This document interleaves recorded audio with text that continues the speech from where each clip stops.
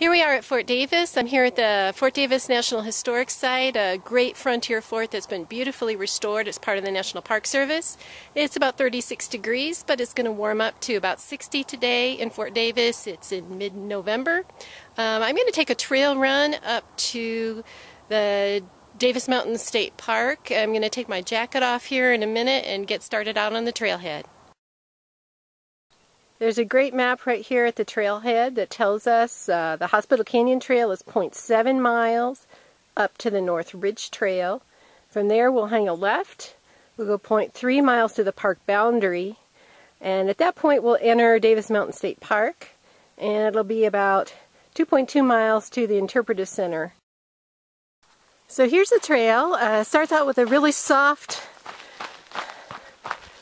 trail surface. We're between the mountains here, lots of beautiful grass and prickly pear.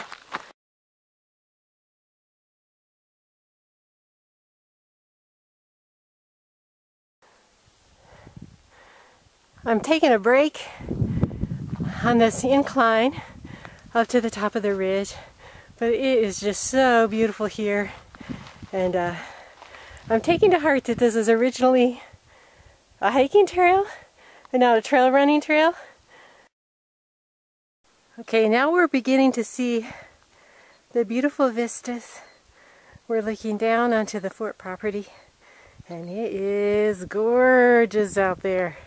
Really a reward for getting up and getting out on the trail.